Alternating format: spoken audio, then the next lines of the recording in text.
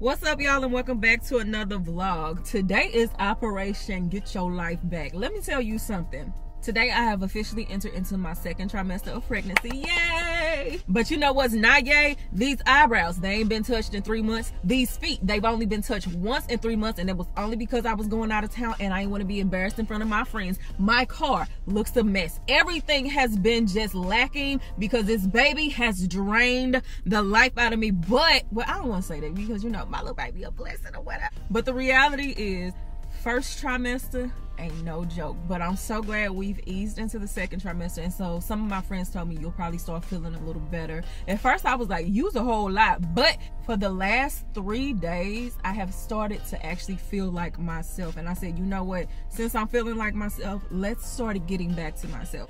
I am at the nail shop. That is top priority because listen, right now my toenails can cut a sheet. Let's go.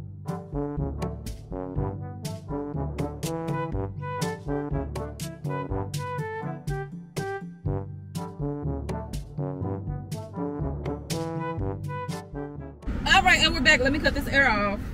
So my pedicure is now complete. I'm feeling really pretty. But I have a question for y'all, especially to the moms. I have never been someone who has like really visible hair on my legs. Like the most I ever really shave is my armpits, but my legs, I never really noticed them until today. Honey, while he was doing my pedicure, I looked down at my legs as he was massaging them, and I was like, not only is my hair thicker, but it's darker. Like, it is noticeable, and I ain't never noticed my leg hair before. So is it a change in the way your hair grows when you're pregnant? Honey, I'm looking real werewolfish by the DNA of my legs. Like, something going on. Speaking of hair, let me go get these eyebrows done.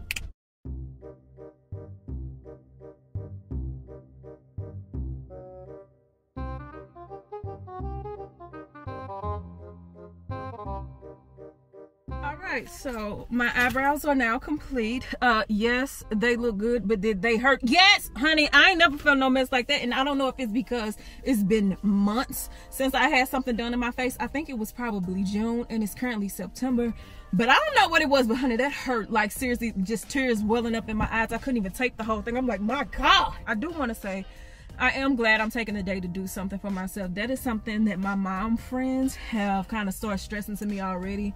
They were just like, don't lose yourself. Just make sure you keep doing something for yourself because motherhood is really a taxing job. So I said I wanted to make sure I did something for myself while I had the energy. And then on top of that, and this is just me being candid with y'all, what are you looking at? I've been dealing with a little bit of self-consciousness, and I've been having to redirect the energy. And what I mean by that is, before I got pregnant, my stomach was starting to be on flat. Like, I was really liking the way my body looked after losing that amount of weight. But now, stomach sticking now, I done gained a little weight. I feel like my face is rounder, and it's kind of looking like it's starting to look like the old me. And I know mentally it's kind of like a body dysmorphia thing. Like, I ain't gained that much weight and I don't look that different, but just the fact that I'm gaining any weight, it kind of impacts me after I've been on such a journey to lose. But I just been kind of redirecting my energy, and just like even today I was telling myself, it's not the fact that you have a big stomach, it's the fact that you're growing a baby. Like, if your face is rounder, if your body is expanded, it just means that you're able to consume the nutrients that your baby needs so that you can keep you and this baby functioning. Because that's the thing that I've heard some people in bariatric groups that I'm in say that sometimes bariatric patients have smaller babies because they're not getting in as many nutrients as other people. And so the fact that I'm not dealing with that, and the fact that, you know, we're healthy, the baby's right on target, I just keep trying to tell myself, let's not even worry about weight gain or nothing like that. Now, don't get me wrong, I'm still gonna use discipline, still tracking macros and stuff like that. Like, I did have a little moment where I wanted pizza every day. The thing that my therapist told me, she was just like, when you're consuming things, ask yourself, is this beneficial to my baby? So that's the thing that has really helped me. So I do want to use discipline. Like, I'm not trying to explode and be like a size that I'm uncomfortable in and then have to do that much work after the baby. But at the same time, I'm not trying to be so weight focused. That's something that I've been really having to deal with, and I just wanted to share that because I'm sure I'm not the only one that feels self-conscious with a little bit of weight gain and stuff like that. But at the same time, I'm so appreciative of this journey because it took me so long to get here, especially because this wasn't our first time trying. This was our first time trying since the surgery has happened, and the first time we knocked it out the park like them soldiers is marching. But at the same time, before this, I've tried a few times and I wasn't able to conceive. So the fact that I am carrying and my baby is healthy, I do have to go through the high risk process because number one, the surgery, and number two, my age. But at the end of the day, I'm just like, I'm so appreciative to be here. So I've just been trying to retunnel that energy or redirect that energy and focus on the positive things so I'm not so overwhelmed. So with that being said, I need to actually kill a little bit of time. First of all, I need to cut this iron because it's hot in this piece. Honey, y'all just gonna have to hear this on today. Secondly, on the way here, I was coming up one side of the highway, and to get home, I have to go on the other side, and there's an accident on that side, and it was really, really bad. And even in checking the GPS, I see that the traffic is still really, really bad. Oh, this is loud. Yeah, we're gonna compromise and cut it down. So anyway, the traffic is really bad in order for me to get home. So I'm right up the street from West County Mall in the St. Louis area, and they have a Sephora there. I've been hearing a lot of really good things about the Fenty Skin. Is it like a body butter or something like that? So I just said, you know what, I'm gonna treat myself and try that out and see if there's anything else I want to treat myself to while I'm in there. So I made it to the mall. I'm headed into Sephora. They be acting funny when you try to film in there. First of all, they cut the music up real loud because they know they're gonna get us a copyright strike. Secondly, sometimes the employees be like, no. So I'll film what I can, and what I can't just won't get done. So let's go get what we can get. Jacket, jacket, jacket, jacket, jacket, jacket, jacket, jacket, jacket, jacket. And there we have it. All right, so we have the goods. So this is the Fenty Skin Butta Drops. It's a whipped oil body cream. This is what it looks like with the outside packaging on it. You slide it out. Evidently, it's supposed to be a refillable type of situation. We'll see. Come open. So it's clean, earth conscious. So I'm down with that, especially since I've been pregnant. I've been watching my ingredients more and more. So, oh, this is pretty. So it's just a white cream. It's actually really thick. The smell is very light and fresh. Like, it's really not heavily scented at all, at least not right now. So I'm just take a little bit. Oh, this is very, very thick and creamy. And it feels good on the skin. This feels very good on the skin.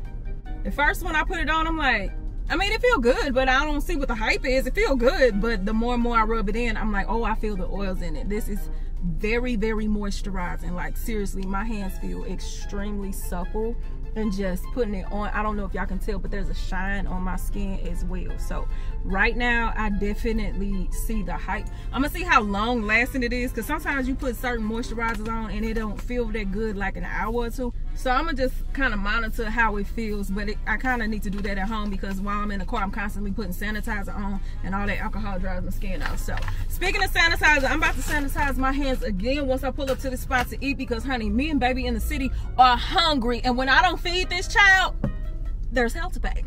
Good morning, Shane. So as you can see, we're back another day. Yesterday, well actually 2 days ago, I filmed the video where I did this ponytail. And listen, when I say it wiped me out so much so that yesterday I slept most of the day. Like, seriously, I'm trying to keep up with the hair content, but honey, at this point, if it ain't contractually obligated, it's not getting done. And listen, I'm one of those people, I try not to bust y'all over the head with too many ads, but at the end of the day, this is my full-time job, right? So I'm gonna just tell y'all this. We are in the 4th quarter of the year, aka holiday season. With holiday season, y'all know a lot of companies, they want sponsorship. So y'all listen, at first, you know, I try to be a little, you know, try not to go too far with the ads, because I don't want to be making it seem like my channel is a home shopping network. But at the same time, I got a baby to think about now. So if you see me getting a little ads, just know, fast forward if you need to. But I just got to get my money or whatever, because the baby got to go to college. So anyway, speaking of baby, we are actually on the way to a baby visit. So the way my journey works, I mean, every medical staff, they may do something different, but the way my journey has worked was, our first visit was just a confirmation of pregnancy, aka just an ultrasound, and then the next visit we got to hear the heartbeat for the first time. Right, just some gel. Okay.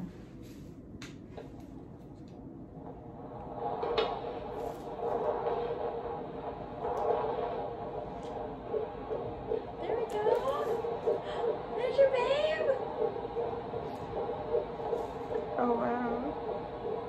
This doesn't take long. At all. So loud. 150s, you guys. Okay. Is that good? Oh, it's great. Okay. Anything between 110 and 160. Normally this early it's higher. Okay. Or higher, on the higher end. Okay. And in addition to that, we did blood work, urine work, and all of that. And one of the blood works that we did was a genetic test that tests for chromosomes and stuff like that to see if the baby is okay. But one of the byproducts of testing the chromosome is you find out the baby's sex. My lips are dry, honey. Well, y'all done seen me ask you before. Y'all know I'm cute, so that's just that on there. But anyway, we get to find out the baby's sex. Well, we took that test, and what happened was the test malfunctioned. I got a phone call. They were just like, the baby is fine. Please do not be alarmed by what we're about to say. And I'm like, I'm glad you said that, because I would have freaked out. But she was just like, there was insufficient DNA in the blood work sample, so they weren't able to accurately get all the information that we needed. So I have to come back, and so today I'm actually on the way to get another blood test done to check on the baby's chromosomes, and we will eventually, from the results of this test, find out the baby's sex. I don't know when I'm going to reveal that to y'all. Eventually I will reveal it to you, but it's just like I'm on week 15 right now. We got 40 weeks to go. You know, I got to give you something to look forward to. So I don't know when I'm gonna tell you, but I am. So speaking of which, I just pulled up to the hospital. Let's go check on my baby.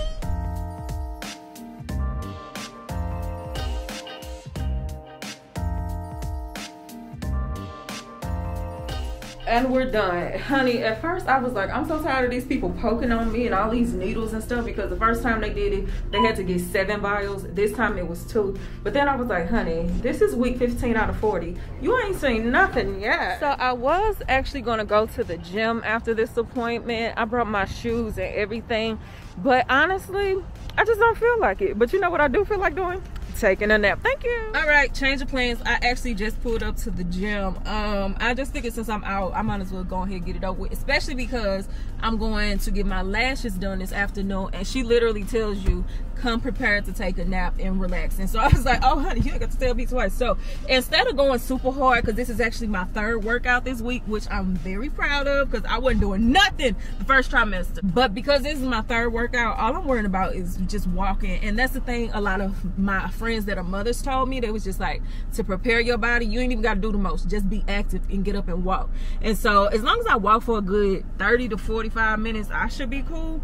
I have a heart rate monitor that I need to put on my chest. I'll tell y'all more about it later, and it ain't sponsored, although maybe I should pitch myself to them, because I really do like it. You know, we'll see what happens. But anyway, so you know how you can have like Apple Watches and stuff, and it'll tell you how many calories and stuff they burn, but if you Google the accuracy of those calories burned, a lot of times them heart rate monitors that are attached to your arm, they're not quite as accurate. So I chose to invest in a heart strap monitor.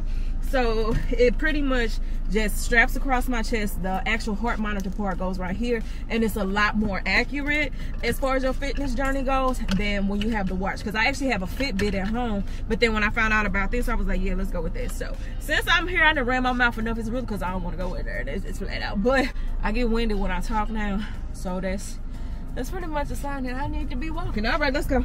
Y'all, so I'm on my way to my lash appointment, and I'm running late, but it ain't my fault this time. So I'm on the highway, and the exit that I have to get off on, there's an accident. And let me show you what's in front of me.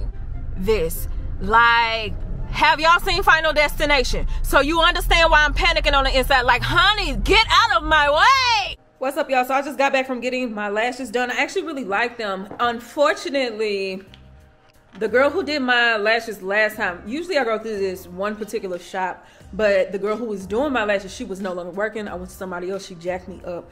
My eyelids swole up. My lashes broke off. Like, it was a really bad experience, and I haven't had my extensions put on since December. So when I went today, she was like, I can tell right here it's a struggle because your lashes are almost non-existent. And I've always had naturally full lashes, so yeah, be careful when choosing a lash tech because they can really jack you up. That was the unfortunate news. Now let me tell you the positives.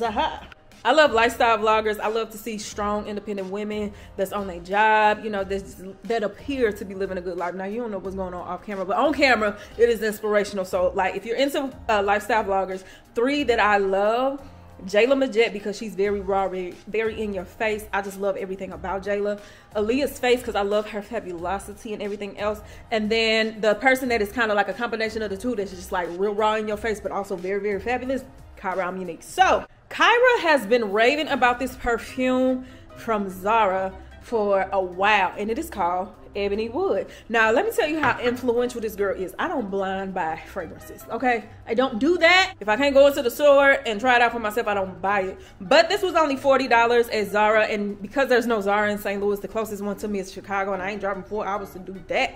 I took a leap of faith and went ahead and got it. So this is Ebony Wood. It is a Zara and Joe Malone collaboration. It is an perfume. Let me read you the notes. The notes on this are pink pepper, clove, and ebony woods.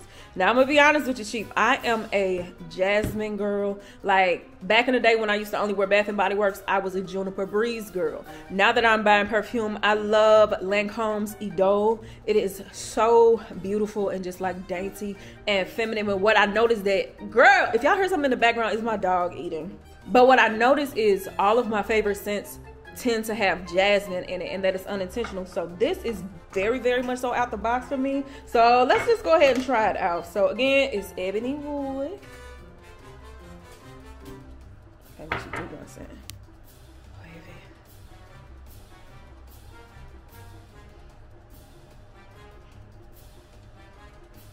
Okay, number one, this does smell good. It is very much so out the box for me, so it's kind of like, whoa, this isn't an adjustment. It has like an earthy scent to it, but at the same time, it is not so earthy that it doesn't smell like feminine to me. Like, it actually smells good.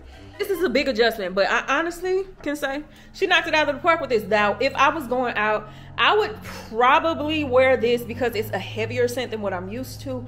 I would probably do a nighttime event with that, just to like put that on, and I would stick to like my Idols and like my jasmine stuff in the daytime, because those are wonderful like daytime scents. But this, because of the heaviness and the earthiness, I would do this at night. So yeah, honestly, if I would say 10 out of 10 on a actual fragrance level, I would give it an 8 out of 10.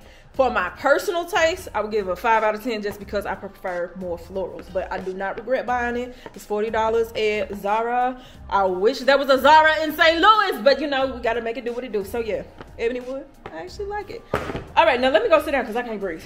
Ahoy, mate. So today is actually Sunday. First of all, I'm exhausted. So I meant to vlog a little bit today, but I was so busy working that I really didn't get a chance to. But honey, I got this thing where I've been having insomnia in the middle of the night. Like usually I wake up anywhere between 2 and 4 and I gotta go to the bathroom. Then sometimes I'm hungry and it's just really hard to get back to sleep. So I woke up like at 2 something, went back to sleep at 7 and had to be up at 8:30 to be there at church for like 9 o'clock. So I'm exhausted. So while I wanted to vlog today, I've been doing a good job of listening to my body, and when my body says shut down, that is what we do. So today there's really nothing else going on, so I'm gonna go ahead and wrap this vlog up. Thanks for chilling with me. Thanks for being so kind and supportive through my pregnancy journey. I really appreciate y'all for everything. And yeah, with that being said, let me focus on this road, get home safely. Y'all be good to yourself and each other. Remember to prioritize your mental health like I did this week, because I needed it. I was starting to feel real down on myself, but I was like, the devil's a whole lot. We finna get this thing together. So yeah, be good to yourself and each other. And if you have a little down moment, make sure you check yourself and bounce right back. So with that being said, y'all, I'm about to go home, turn me up a little chalupa, get my little icy, and I'm going to sleep. Love y'all. Peace.